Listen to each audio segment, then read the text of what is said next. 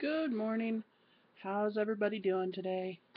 It's Wednesday, July 15th. 15th. Um, I'm in at my shop, as you can see, all my shop stuff behind me. And I kind of wanted to pick up from where we left off last week when I was talking about basics in crystals, just kind of your starters. Um, Most people, when they start talking to me about learning crystals, once they realize that they can't fold me up and put me in their pocket, which would be some trick really, they start to ask, well, how do you learn about crystals? And my first answer is usually sit with crystals, spend time with the crystals, just get to know them. Get to know them the same way you get to know people. You listen to what they have to say, you stay quiet, and just be present with your crystals. But some people don't function that way, and that's okay. We all integrate information in different ways, and some of us are much more experiential, and some of us are much more about tangible book learning. There's nothing wrong with any way of learning your crystals, learning how they communicate with you, what they're good for. So what I thought I would do is I thought today I would kind of go through a list of the cards and books that I keep at my fingertips here in the shop and that I would generally recommend to other people. Now, before I do that, the other thing that I want to say is if you want to learn more about crystals, get out there and talk to people too, because every person who experiences crystals experiences them in a different way. So you will get 105 different ways to listen, to be with, to work with, to understand your crystals by communicating with other people who work with crystals too. Go to your local crystal shops, talk to the people who own the shops or who handle the crystals the most, get to know them, join lapidary clubs, join gem and mineral clubs. There is it's amazing the things that you can learn metaphysically about crystals by learning about the scientific and geological aspects of crystals too. Like if you know that a crystal is created by particular elements, those elements will color the work that that crystal does for you too. For example, if it's a volcanic crystal, if it's something that has to go through extreme heat to be completely liquefied, purified, and remolded and formed into something that you're able to hold, think about the kind of work that it can do for you in helping you through transitions and changes as well. So get out there, talk to other people who deal with crystals and rocks. Um, just know that some people won't see the divinity within the crystal the same way that you do, and that's fine too. Um, Take everybody from where they are, meet them where they're at, and just, be honest and truthful and plain in your speaking, and you will find answers. So, for me, when I was first starting to learn about crystals other than just clear quartz, just the basic clear quartz, because I started with crystals when I was about 12 or 13 years old, and I started with clear quartz, and I used that, I'd say, for a good 10 years almost. And then I started to branch out in my very early 20s. I started to branch out and use other types of crystals and learn more about how they functioned, how I could use them with me, how I could carry them on myself, which ones I could carry, which ones I couldn't. Um, it all became kind of personal preference and how I felt, and you get to know. But one of the very first things that I ran into was at the same time that I was learning about different kinds of crystals, I was also trying to learn the tarot. And the tarot has thrown me for a loop for years and years and years. And I am okay at reading tarot. I can do it with an appropriate deck, but I'm not anywhere near as good with tarot as I am with crystals. So I thought, well, let's kill two birds with one stone. And I got this lovely little deck, and all of the books and decks that I'm mentioning today, I will have a link in the bottom of the video to their Amazon page. Please go to your local bookstores, buy these books at your local bookstores, or order them through your local bookstores if you can. But I understand that some people live in areas and regions where this kind of stuff isn't permitted or isn't accepted, so it can be hard to find these types of things. And some of them are out of print, so you're not going to be able to get them through your local bookstores. But the link is there just so that you can maybe see a picture or a better description of the item. Not so much to promote Amazon. I have no desire to promote Amazon in and of itself. I would much rather promote the small business, being a small business owner myself. But anyway, I digress. Back to the deck. So the very first deck I got was a deck called the Tarot of Gemstones and Crystals. And this is an AGM or an AG Mueller deck. I believe it says made in Belgium for AG Mueller, Neuhausen. And what I liked about this deck is that it's gorgeous.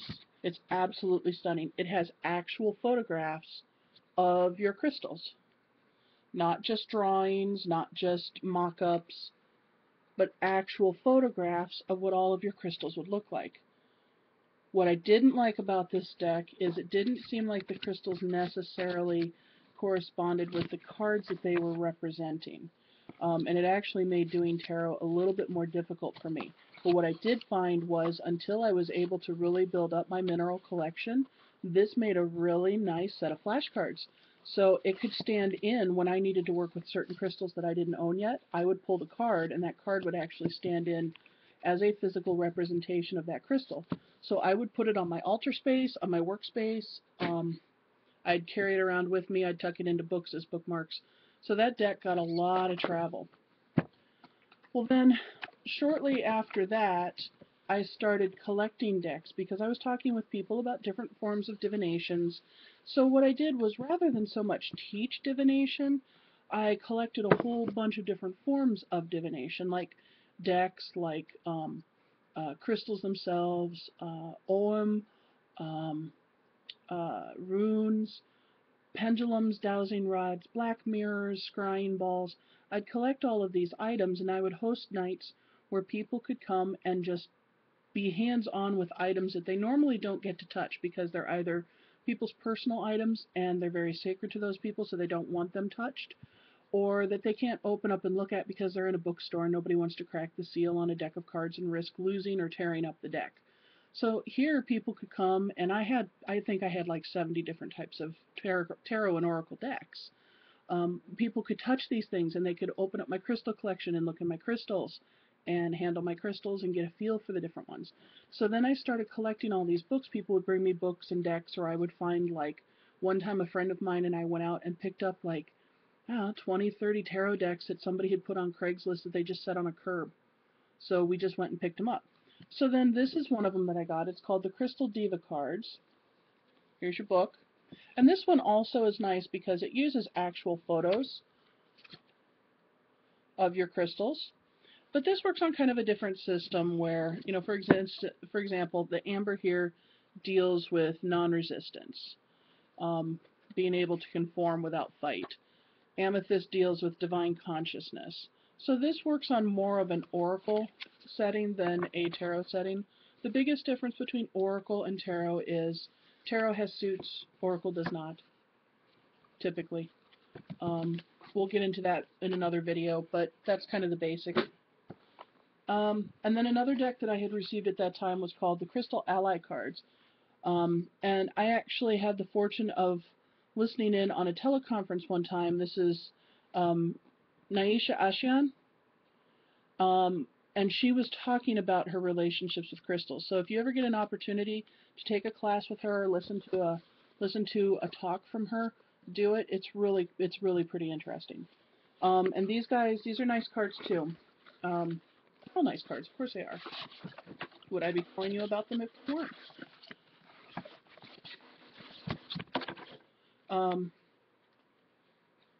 Oh, open. Just open for me. And like I said, these will all have links below. And these are very artsy. So you're not necessarily getting the photo of the crystal itself, but you're getting more of an artistic interpretation of what these crystals might represent. Okay? So that's another way you can do it. And then for people who really just don't want to go that route at all, oh, let me go back. And last week as I was getting ready to record, I had someone walk in and she actually handed me this deck and said, I don't know, I just had a feeling you could use these. And I think I mentioned them last week. This is called the Crystals and Stones Learning Cards. They're self-study flashcards. And again, you get pictures of the actual crystals in many of their forms. And on the back side, it tells you about what they look like, what they could be used for healing, where you can find them, what their hardness is, what chakra they work with, some of the things that they're good for. Okay? For some people, it's books. Some people really want to have books. One of the books I carry in my shop there's a really rough Amazon link for this one. It doesn't have a photo, and it's an older version of the book, but it's the only Amazon link I could find. It's called The Magic of Crystals and Gemstones, and this is just like a little 50-page. This talks about different shapes of crystals, tumbled and polished, and then it actually goes into these are the crystals. It has photos, location, you know, what you can do with them. So this is a nice little book too. Diane Bloom is a crystal healer and a crystal teacher. She's from up around this way. This is her KISS guide to layouts. And layouts are anytime you take crystals and you use them in a pattern or geometric shape. Let's see if I can find any pictures at all. Sorry, don't mean to be so. She doesn't really have pictures, which is probably a good thing because I shouldn't be showing you pictures from her particular book. But what she does have is like, here's a page that says, don't take anything personally. And she has listed the body parts where you would put specific crystals to help encourage the idea of not taking things personally. Okay, so this is a great book for layouts. And I actually bought this book when I was taking a class from her up here in Wisconsin. She's another great teacher. If you can take a class from her, she's amazing.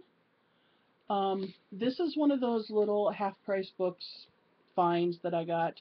And I don't know who put it out originally, but it's a nice fat book. Look at that. It's a nice book. There's about 500, 600 pages in here. Yeah, 500 pages. So this is the book. It's called Crystals, Color, and Chakra, or The Magic of Crystals, Color, and Chakra. And it is just what it says. So it talks about your color, the crystals that fall in it, what those colors are good for in your life, how they can help you with your healing, folklore traditions, elements. Here's air. So this is a nice little book too. This is a book by Ashley Levy, and Ashley Levy lives up here in Wisconsin as well, just outside of Madison. She owns a little shop called Mimosa in Madison, and Mimosa is like a little metaphysical bookstore, so they've got statuary and books and cards and crystals and incense and chimes and all kinds of great stuff. And Ashley is an amazing teacher. I've known her for several years. I've actually learned an awful lot from Ashley. And she's got the Love and Light School of Energy Healing. And if you check that out, I'll try and remember to put a link in the bottom for it. But this is one of her books. This is The Healing Properties of Crystals and Stones. Okay. And this is another one. There's no pictures, but it does describe pretty clearly what your crystals are and what they're good for. Quartz, amethyst aura quartz is good for 6th chakra or 7th chakra. And it talks about how it helps you to connect more with fairy realm, to enhance kind of your own peace, your happiness and joy. So this is another good book to look into. And then my absolute go-to book that was a huge present from my husband one year for Christmas, birthday, and all the I love yous forever. This is known as the Crystal Bible. So this is Melody's Love is in the Earth, the Crystal and Mineral Encyclopedia. It's a big boy. This is like a $100 book roughly. It comes with a really nice dust cover, but I chew those up crazy. But what's really nice about this one, full color photos. Full color photos, full descriptions, hardnesses, locations, anomalies that you might find in the crystals themselves, formations, different names, all kinds of stuff in this book. This book has been just an invaluable book for me. It's been well worth the money. And anytime somebody asks me what the best crystal book is, I always say save up your money and get that one. It's a great book. So I show you all of these so that you have something that you can keep at your fingertips as you start to learn, so that you can learn at your own pace, so that you can kind of get a feel for what crystals you might find near you in the ground, crystals that you might be able to find in stores around you, crystals that you can afford, crystals that you can put on your big wish list. I got platinum. But this is another way that you can learn more about crystals. So I hope this helped. If you have any comments, just drop them below, and I will try and keep up with them as best I can. So thanks for watching, and I'll see you guys again next week. Bye.